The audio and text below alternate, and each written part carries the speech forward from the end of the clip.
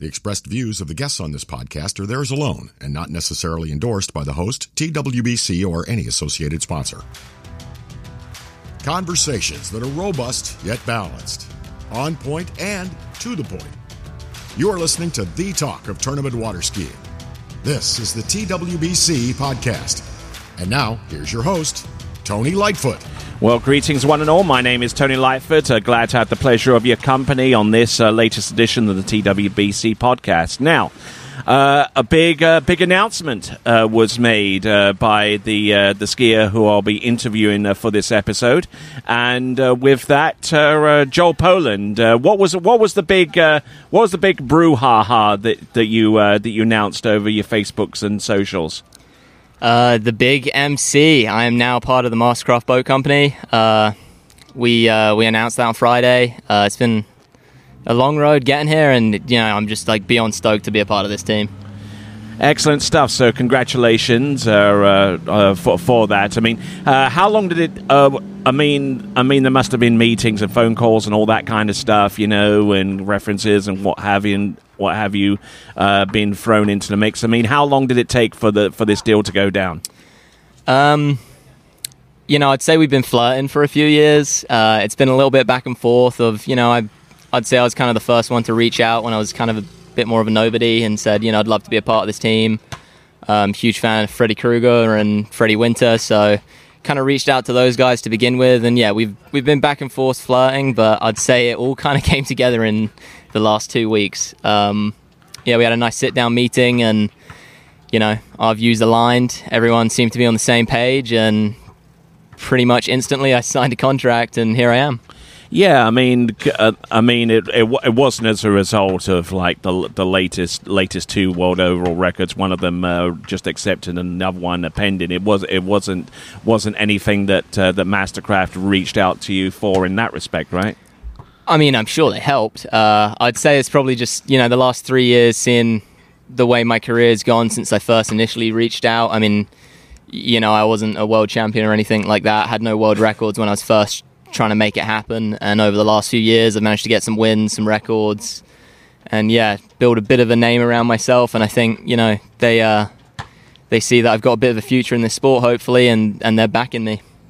All right, then. So let's discuss this a little bit because I'm sure there are people out there that have a lot of questions for you in respect to all of this, and I actually prepped you for this interview beforehand, so know of the kind of questions that I'm going to ask you about. Yep. And they seem to fall in line with a lot of what our listeners are probably going to be asking. So first question. I mean, primarily you're an overall skier, but I mean you do jump and your slaloms are pretty decent, along with your tricks, So I mean, but the thing that you're most known for are the world overall records, the current one, the one that just gotten accepted, and the one that is currently pending, and it is probably the worst kept secret in the industry that if you do. If you are in the situation where you could potentially produce a world record, that you do it behind the boat that you're contracted to ski behind. Is that in place here, or is that very? That was probably my first question I had actually when we sat down and had our meeting. What's the deal here with records? Because if I have an opportunity to win a tournament or break a record, I've got to be honest, I'm always going to take it. The competitor in me is not going to pass up on a record. They're rare moments or rare opportunities, and Mastercraft were fully on board with that. They couldn't have been more cool with it, and just said, look, we're here for you as an athlete. We want to work with you. They want to grow the sport. They don't want to limit you. And they were totally cool, totally on board, and it was an instant, hey, if you get an opportunity, take it. So, I mean, if you broke the overall world record at, say, the Masters or at the Malibu Open, they wouldn't have any qualms about that? I'm pretty sure they'd give me a clap and a congratulations, They seem to be very cool and very much on the same page of, we're here to help you as an athlete and to become better. And, I mean, we've not been in that situation yet, so we'll see when it comes around, but by the sounds of it, they're very, very cool about that kind of stuff. Well, excellent, because I mean, you've demonstrated that that behind any boat that you can perform up to a decent level. I mean, case in point, the Malibu Open about 2 or 3 weeks ago over in Tuscaloosa, and then world overall record behind the Mastercraft over at Lake Gruen, and an overall world record right here at Jack's dating back to 2022. So you've definitely.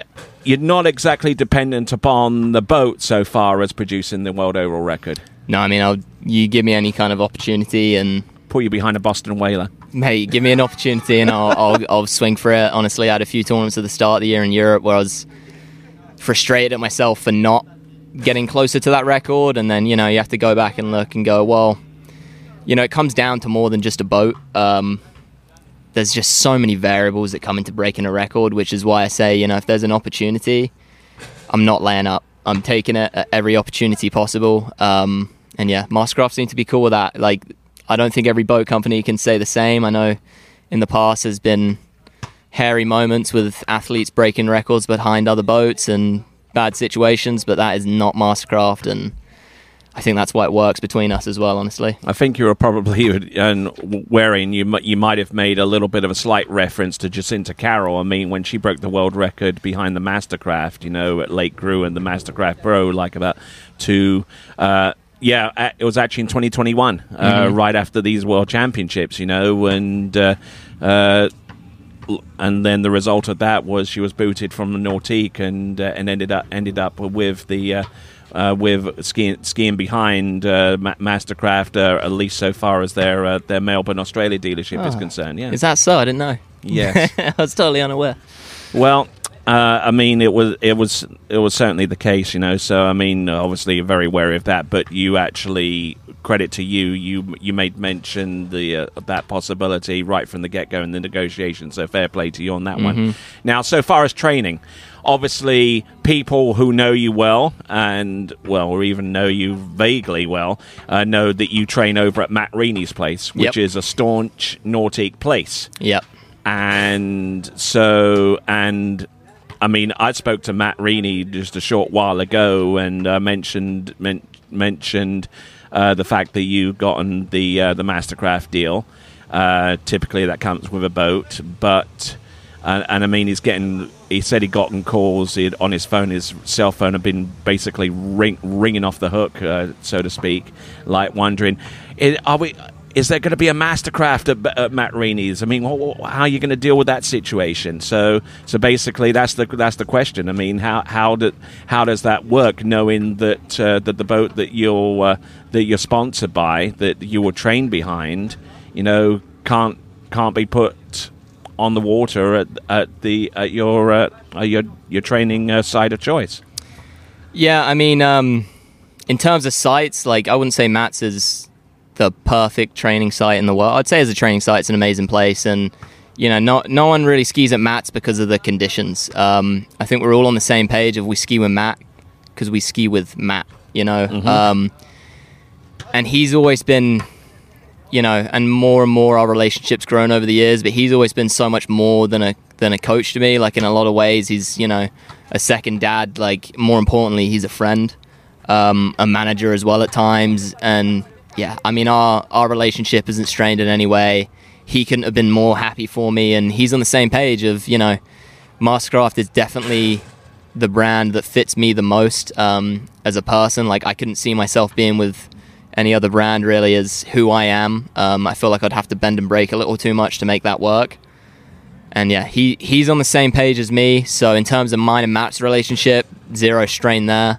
I will be getting a boat from Mastercraft, which is quite nice. And there is no chance that we're going on Matt's Lake. He made that one very clear. He said, I love you, but like, I won't go too deep into that one. But that won't be happening. However, I do have, luckily, a lot of friends in Florida, and I don't live on a lake, but many of them do, so I can put it on one of my friends' lake. I'll come to ski there as well a little bit. Exactly. So that's the next thing. I just got to find someone who will ski with me, which I can't see that being too big of an issue in Florida. And there's always someone around, right? And you'll probably get a chance or two to train with Freddy Krueger for jumping behind his boat, right? And that's what I'm probably most excited about, is just an opportunity to ski and learn from Freddy Krueger. I mean, like, the knowledge that's in that man's head, like, I just want to know a piece of it. He's always had a lot of time for me. I'm hoping now I can get a bit more of that time even. And of course, Freddie Winter, a great friend of mine. We used to ski. He was my skiing partner up until I was about 14, 15 when he moved to Florida. He says he can't stand you. Yeah, he's lying. He loves me. He bullies me a lot, and I bully him back. So we've got a good English relationship, I'd say. Get as good as you can get. Man, being able to ski with those two, I think that's going to be a lot of fun, a lot of opportunity to learn and kind of grow as a person. All right, then. You come into these World Championships 2023, 2 seasons out of snagging your first world overall title. Do you feel any pressure on your shoulders? Do you feel the level of expectation grabbing onto you, or are you just going to just swagger on through as you typically do most tournaments? With the Hawaiian shirt and the and all that going on. When I look back to 2 years ago at the Worlds and where I was as a water skier and an athlete, I was becoming a pretty good skier, but I skied my socks off. I had an incredible tournament. I think I PB'd in basically every event. Had a really, really good tournament. Over the last 2 years, I'd say I've just kind of really found my groove, solidified it. Now, I look back to when I've had my worst tournaments this year, and there's something I would have been happy to have done 2 years ago, and now when I have my worst tournament, it's not too much of a deal breaker. So there's definitely that little bit of pressure there, but at the same time, I'd say my confidence as a skier has grown. I feel more confident in my base level ability. In terms of trying to peak, had a little more tournaments this year than I did 2 years ago, so my body's definitely gone through the strain, and you have those emotional up and downs as well as the body up and downs, and I've been going through it a little bit more this year than I did 2 years ago, but I don't think I could be any more prepared than I am now. Sounds good. Now Great Britain, 2 seasons ago at the World Championships, managed to get a second place finish in the team overall, and they come into this competition. You're part of that team, and coming in with a team that is shows every indication as being one of the better ones that they've produced. What do you say to that? I mean, we've got a pretty strong team. I'm certain of that. I mean, we got me and Luke as the 2 overall guys, and Luke's a pretty good skier. He can hold his own. He's been skiing out in Louisiana. He goes to college out there, Lafayette. Reigning champions, go Laffy. Big fan of those guys. Some cool guys on that team. Yeah. So we got me and Luke as the overall guys, and then Rob is actually bringing out his trick ski for us, which is going to be pretty exciting because we haven't seen Rob stand on a trick ski since the start of the year at Moomba. I'm taking he's not jumping. He is not jumping. We put that one out there, and he gave us a very firm hell no. Okay. I was thinking for a second we should have put Will on the team because I saw him on some jump skis earlier this year, and yeah, I know that. He was a pretty decent tricker, but luckily on the jump scene we got me, Luke, and some decent redhead guy. I think his name's Jack. Yeah, he's around. He's a pretty decent jumper. I think he's gone 230 3 or 4 times this year. So I'd say our team's fairly stacked. Yeah. I'm definitely happy with how we're looking, but of course you didn't mention the ladies yet. Oh, we got some lovely girls on our team. I do love the girls on our team, but I got to say, our guys are dirty, man. We got some good guys on our team, but on the girls' side, we do have, I think we have Sancha Outram on the team, who's a great friend of mine. Luke's sister, actually, which is kind of cool. We got a nice brother and sister out there. And then we got Jen Benjamin as well, who's wicked gal. And I saw both of them ski today. They looked like they were doing pretty good out there. Yeah, I look forward to seeing them practice, because I'm getting some early reads from the team that she's been really, really pounding the ramp with some serious intent, Jennifer Benjamin, and trying to put a score out there on the team, because in the team competition, only 3 out of the 6 scores, the top 3 scores, go towards the team's total. So wanting to have the overall score to be as part of those top 3, it's going to be a challenge, but it says a lot for a determination. Oh, damn straight. I mean, look, just having a team like that, and we have such good chemistry on our team. I feel like we're all really good friends, which all teams definitely have that to a point, but we're all pretty good pals on that team, which makes it real nice and easy for everyone. But yeah, it's great to see, the sort of level in England of where it's at, and that we're actually contenders for a podium. Well, excellent stuff. So I'm gonna let you go so you can get ready for your jump practice. But once again, congratulations on the boat deal. Thank you very much. Is there anything you want to say as we close off this episode of the TWBC podcast? MC till the day we die. Indeed.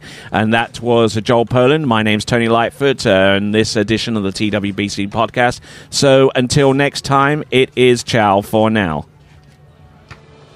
Thank you for listening to the TWBC podcast. Be sure to check out our website at waterskibroadcasting.com. Links to our presence on major social media platforms can be found there, as well as updates to our webcast and this podcast. Duplication or rebroadcasting of this broadcast without written consent of TWBC is prohibited. Subscribe to us on your favorite podcast platform and be sure to join us next time for the next edition of the TWBC podcast.